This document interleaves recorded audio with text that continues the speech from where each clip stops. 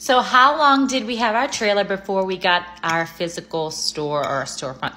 Very good question. Let's answer it while we smash some food. What's up, guys? My name is Destiny, and I have a mobile coffee trailer in a small little town called Opp, Alabama, and we have been open for about a year and a half.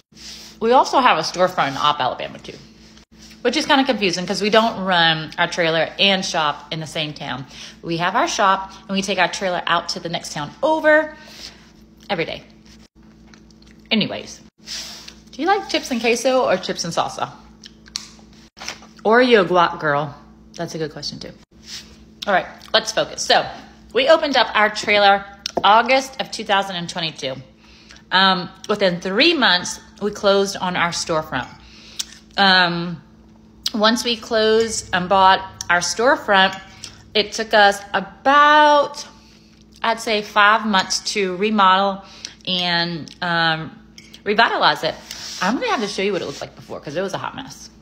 But for the sake of just answering this question, it took us about 8 months from opening up our trailer day one to opening up our storefront day one. So about 8 months.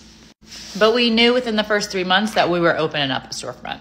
After we actually got into the game and started seeing numbers and seeing the potential of the revenue that we could make, it was a no-brainer.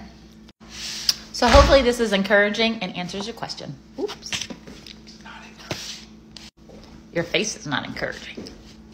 If it is, make sure you save it, like it, all of the things. Share it with someone who can use it. And then, of course, when you get your business up booming and blossoming, make sure you pay for it. Bye, guys.